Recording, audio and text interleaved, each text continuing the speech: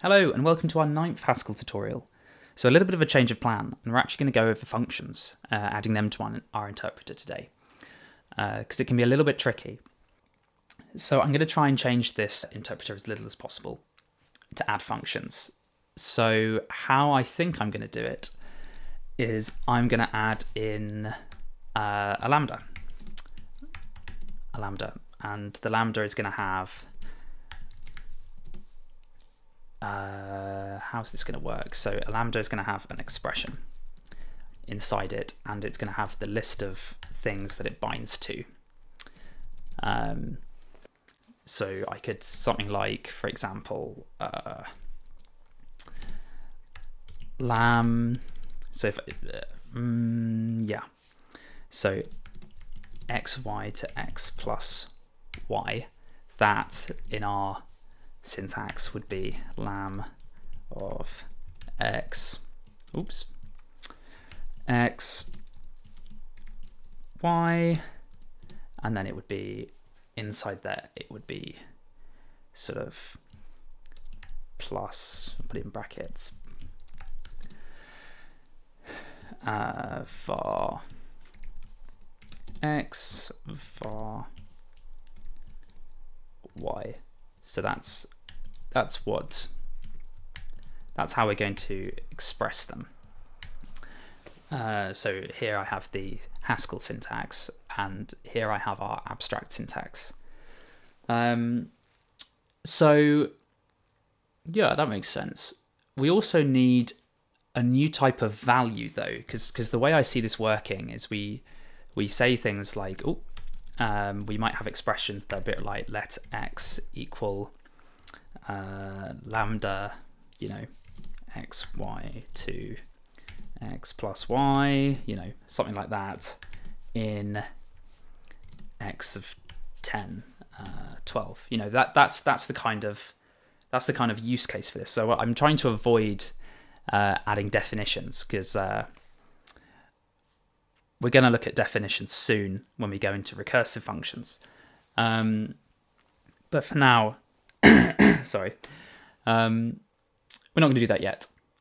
So I'm trying to keep it simple, and I'm not going to add in some way of defining a function other than in a let expression as a value. So we've added our lambda, and we need some kind of function value. So the value I think I'll go for is a closure. And a closure looks very much like our lambda, but it has one additional thing. It has the environment. And that's not how you spell closure. And I could really simplify. I could do this in a much sort of simpler way, a more elegant way, where I could have sort of a function value, and I could borrow from Haskell functions, and I could define it something like this, value to value. But I'm not going to do that. I'm not. And the reason why is because this method of doing things is actually mathematically flawed. You have to ask the question, is a function a value, etc., etc., etc. And you can answer yes to that question, but sometimes you have to deal with the Russell paradox, if you're familiar. So that's a problem in set theory, which is of course linked to the questions like, what is a value? And Russell pointed out that it's kind of it's impossible to define a set, a certain set in set theory, and that is the set of all sets that don't contain themselves. And you can kind of see why that's an impossible set to define, because it causes a paradox. So say S is the set of all sets that don't contain themselves. Is S in itself? Is S in S? And if you go yes, S is in S, then you've contradicted yourself, because S is the set of all sets that don't contain themselves. So if you say, okay, no, fair enough, S isn't in S, then it should be, because it is a set that doesn't contain itself. And you end up with the same problem if you add function values. So it makes more sense. Well, does it make more sense? I don't know. But you can completely avoid thinking about that part of philosophy if you just go for this way of doing it. And we capture the environment. Great. So we now need a way of, so the eval function modification is easy enough. Eval of lam list of ident. Oh no, what am I doing? IDs and env equals closure. I've said closures here by accident. Closure IDs env. There we go. Easy line. Easy line. The problem is when we add apply. So this is when things get a little bit of tricky. So apply, and then that's going to be a value. Oh, value. Should it be a value? Maybe not. No. It should be expression. We'll evaluate it to a value and expression. So apply is essentially, say I had a function in Haskell to evaluate the nth term of the Fibonacci sequence, fib10. That is like apply. So in our abstract syntax, that would be apply, and then you'd have the lam, get some brackets in there, and it's going to be, say our function is x, an n, if we find the nth term, and then some expression to find the nth term of the Fibonacci sequence, and then we'd just give it a lonely number 10. That would be the equivalent.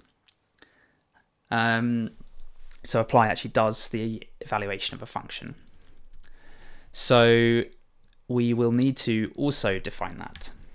So eval apply, what's it take in? It takes in our function and it takes in our arguments. So the first thing that we're going to need to do is evaluate the function, and we're going to want to, this isn't too bad actually, but I'm going to make another function apply just to make life a little bit neater, because we're going to be, the reason is if you want to add in like primitive functions, like I could take away minus, I could take away plus, and I could add in lots of extras. I'd make primitive functions. You kind of you'll want it to do something different then. Because for example, I could have primitive functions expressed with the other type of value as a function, as a Haskell function, and then I get a speed up instead of having them all as closures that you have to evaluate. Anyway, enough of that. Apply, it's going to be of type value to value to value. So this is going to take in all of the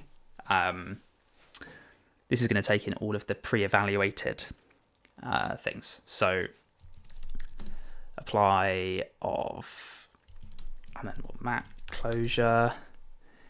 There you go. Oh, and I need the values. And then all it's going to do is it's going to eval e. Yes, and it needs to be in an environment that has been elaborated with those values. So in here, I want to, well, think about it. So I need to add to the environment. I need to pair up vals and IDs. So I could probably do that in a really nice way, actually. How's my... Hey, look, so I could go zip, couldn't I? I could zip IDs with vals. So zip, I don't know if we've been over this, it's going to take two lists and it's going to pair them up into a list of tuples, which just happens to be how I defined my environment, which is quite nice. And then, of course, I'm going to need to add the environment to the end. So that should work. I don't know. I haven't planned this lesson at all. Cabal REPL. Oh, parse error. That's an interesting one. I've missed, have I? Oh, I completely forgot to define the body of the evaluation function. So what's this going to be? So I'm going to want to apply, I'm going to call my function apply, f prime and x is prime, where f prime equals eval f in the environment, and x is prime is going to equal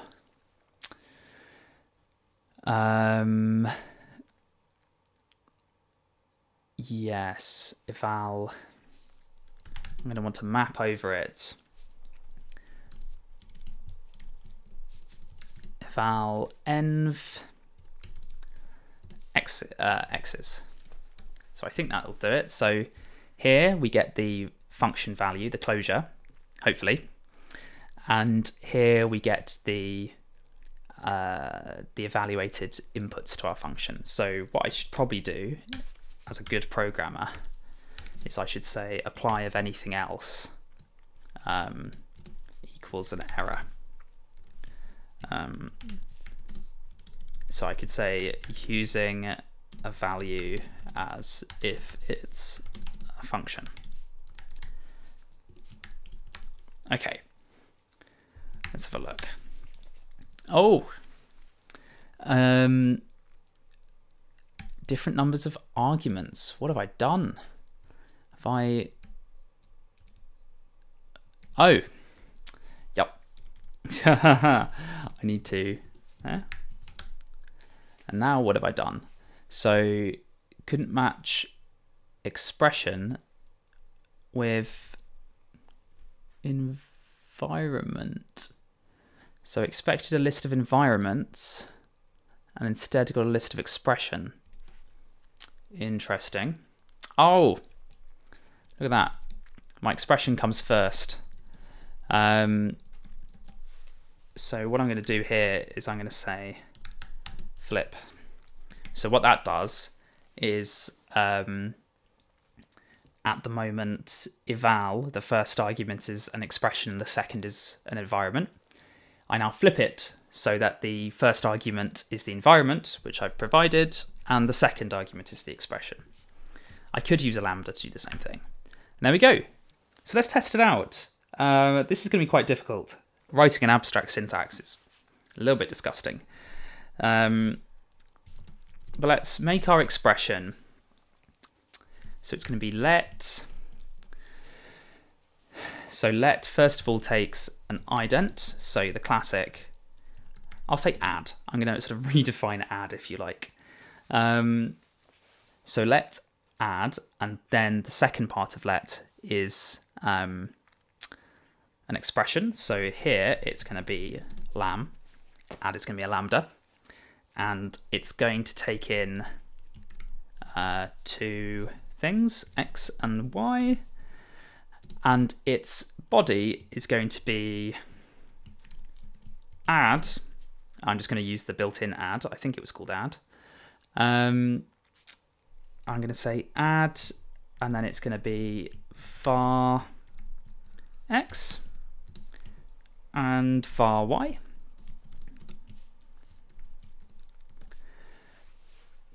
So, yep, var x and var y. And then I need an in I think that comes at the very end. So what am I going to say? Oh, I'll just say apply. I'll put this in brackets. Apply, and then R, it's going to be var add, and then it's going to be was it number? I think it was number 1, number 2.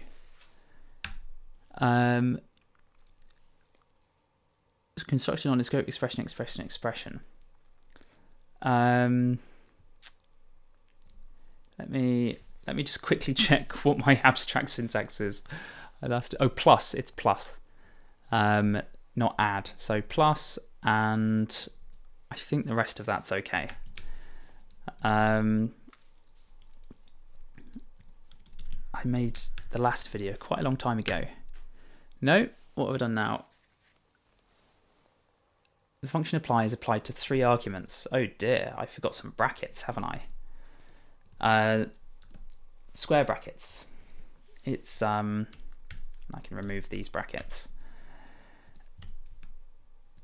It takes a list of expressions, not a set of expressions. There we go. Oh, hey. So eval E in the empty environment. Oh, you're joking.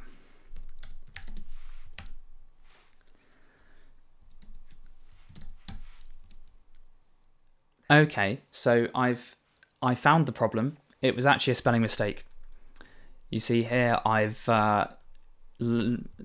changed it to a lowercase add, but here I had an uppercase add and a lowercase add. My bad. It works fine, absolutely fine. But there's more to do. What if I want recursive functions? Recursive functions are slightly tricky. I think we're going to go for a sort of an OCaml way about this. So in OCaml, a function definition could be like let f x y equal x plus y. But if I wanted to do some kind of recursive function, I'd have to say let rec f. And it changes how it does the environment. And we're going to really use laziness to get this right. Makes life a lot easier. So we kind of need different types of definitions. So I'm going to add a new type, data defin. And it's either going to be a value, and that's going to be an identity with an expression. Oh, yep, ident. Cool. Or it's going to be a rec value, recursive value, which is also just going to be ident or expression. And the way we treat these is going to be a little bit different so I mean, we're going to, of course, we don't use them at all yet, so we're going to need to work out where to put them. So first thing is, what I think I'm going to do, though, is I'm going to change elab. So at the moment, elab takes an environment, it takes an identifier, and it takes an expression. And we evaluate that expression. But what I think we're going to do is we're going to change it so it takes a definition. So what we're going to do is we're going to do some pattern matching here. So it's definition now. So if it's val IE, pretty much nothing's going to change. But elab env rec IE, things get a little bit interesting. So first of all, the expression has to be a lambda, doesn't it? We can't have recursive values. So I'm going to pattern match further, and I'm going to say lam. I'll just have that as args and expression. here. And I'll add a nice useful error message. Elab, don't care, don't care. I think that's it. And then error, only lambdas can be recursive. Cool. Onwards. So Elab is weirdly about to get recursive. So the general idea is that we are going to... Ooh, how are we going to do this? Okay, so we're going to say it equals env prime, where env prime equals, and then we're going to say, so that's got to be of type environment. So it's going to be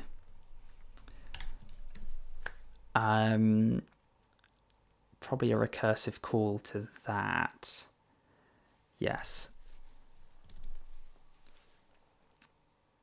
So we'll put in front of env another call to abstract.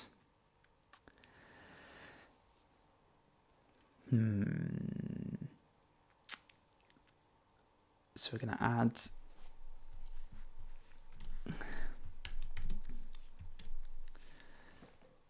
I,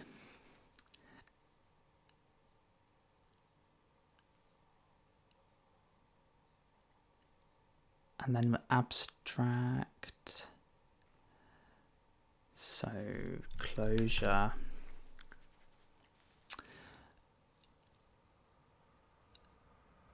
I think,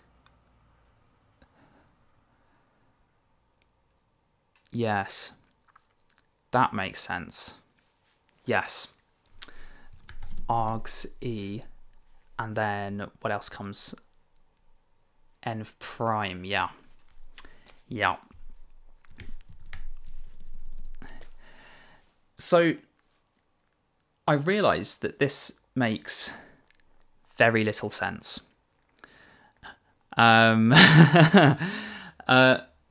Essentially here, I mean, I can make this make a bit more sense.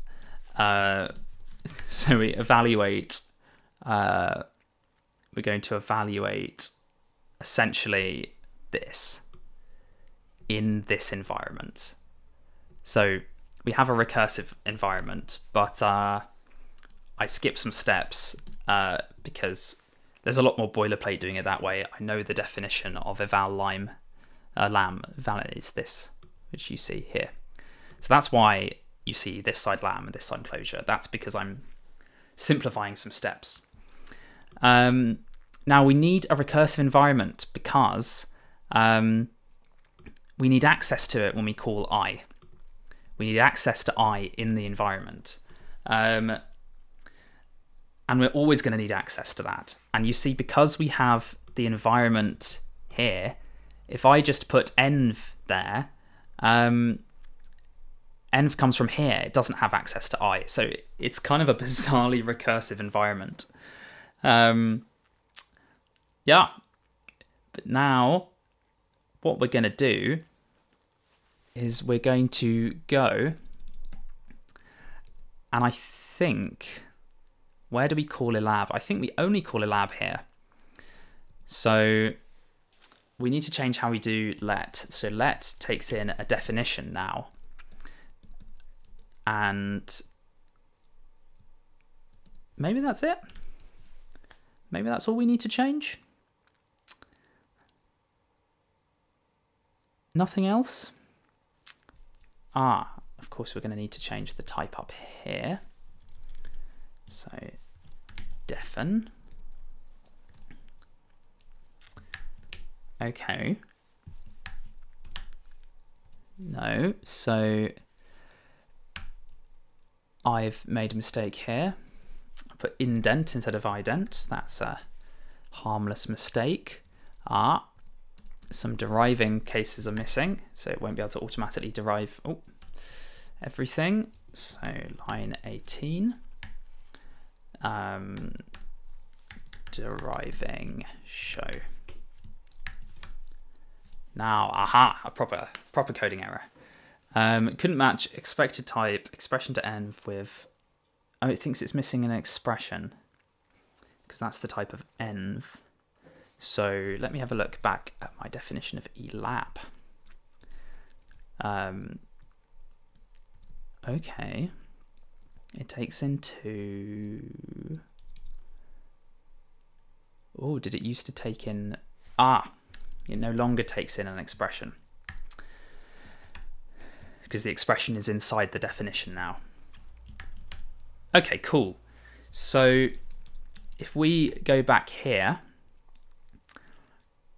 I will need to make a few changes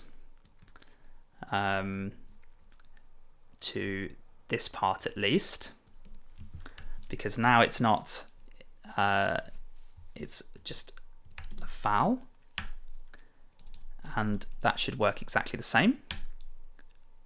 Oh, apparently not. Look at that. The definition contains the expression now.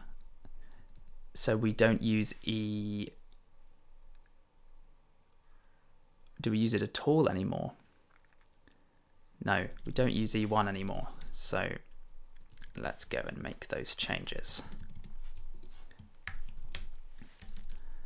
Okay, and then that's gonna start playing ball with us. Yes, okay, and now we can go up to our big one. Oh, so I need to put that bracket back. Yeah. There we go. Okay, now let's try and think of a recursive function. And this is going to be absolutely horrible because we're working with abstract syntax. So rec this time. So we're going to need an if statement. So let me quickly remind myself what the syntax is for them. Do we have them? Oh, we don't have if statements. Oh dear, let's add them. Let's quickly add an if statement. So if expression. So this is if then else. So that's your guard, that's your expression, and we will also add in, you see, as soon as we add in recursive expressions, we have to add in all sorts of extra things.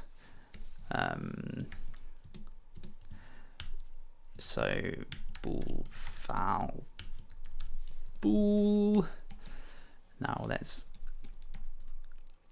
add it here. So eval if guard e2 e1 env equals I think it's just match. Match eval g env with, and then, oh no,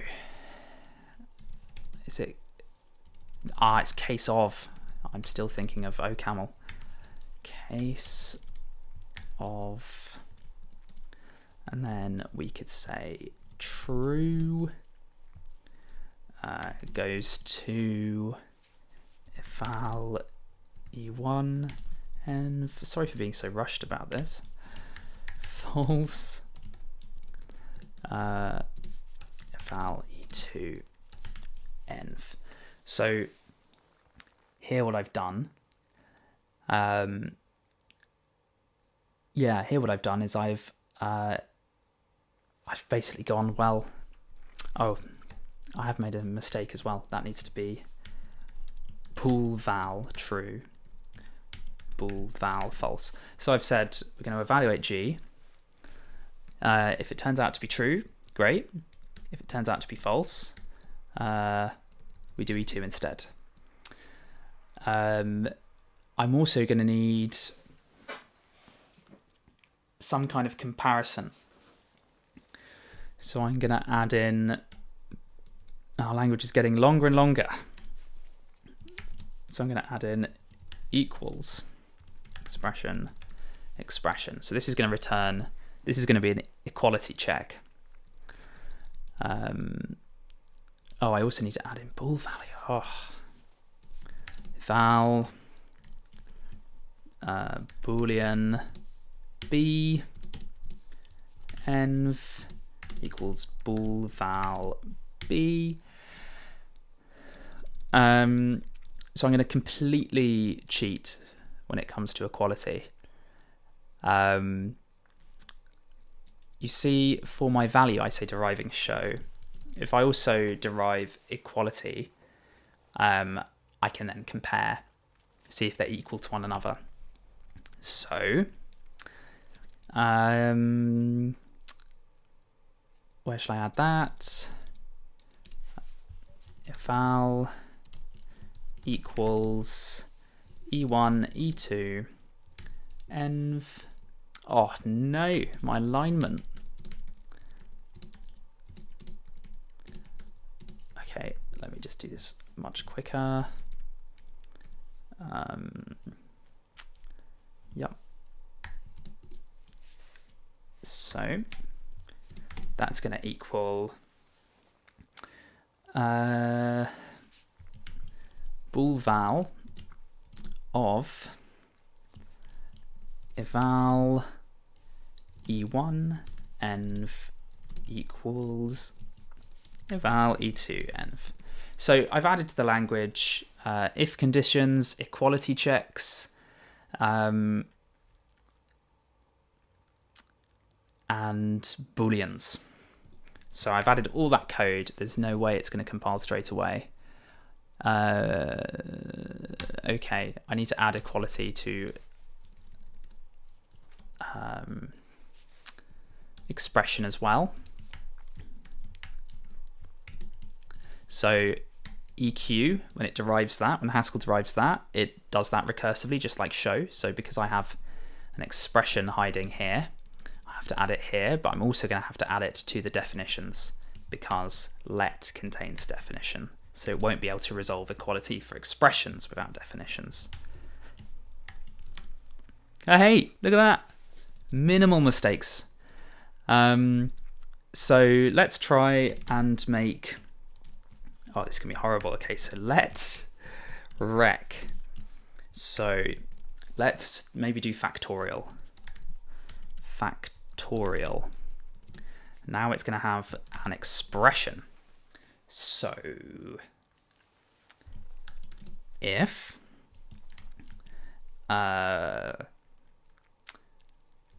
actually, hold on. First of all, it needs to be a lambda. Its input is just going to be n, but its expression is going to be if, and then it's going to be equals, and then it's going to be var n, and if that is equal to number 0, then, so I need to be here, I think. Yep. So if it's true, then we're going to return number 1. If not, oh look, we can't do factorial because I haven't added in multiplication. So let's just make sum. So we'll make something that sums up to. So if you give it sum 10, it'll do 1 plus 2 plus 3 plus 4 plus 5 plus 6 plus 7 plus 8 plus 9 plus 10. So number 0. If it's false, however, then we'll do add of var n and Oh my god, this is so long. Apply.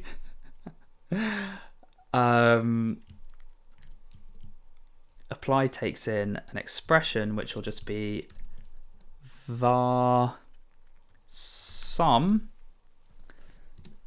of, oh, it's not add, it's plus, and then it's going to be minus. So what we're doing here is we'll have an expression minus number 1. Oh, I have to do it the other way. Oh no.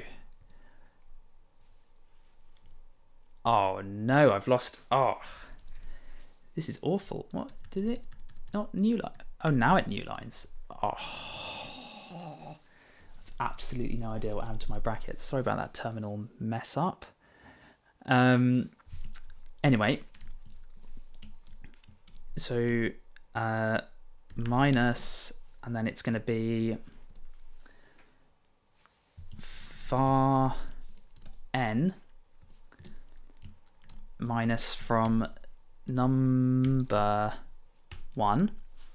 So you can see the recursive call there. So we're minusing 1. I think that's it. I just need to work out how many brackets I need to add back in. So let me count the brackets so far. 1, 2, 3. Oh no, 1, 2, 3, 4. Oh, hold on. I realised that that needs to be a list. So 1, 2, 1, 2. So that needs to be there. I can remove a set of brackets, but then apply has a bracket around it.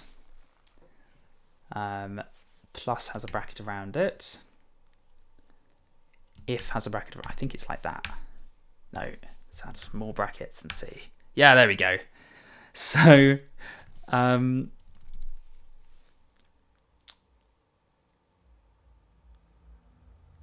yes. So the type of that is going to be expression to expression, because we've not given letter body yet. We've not given it an in.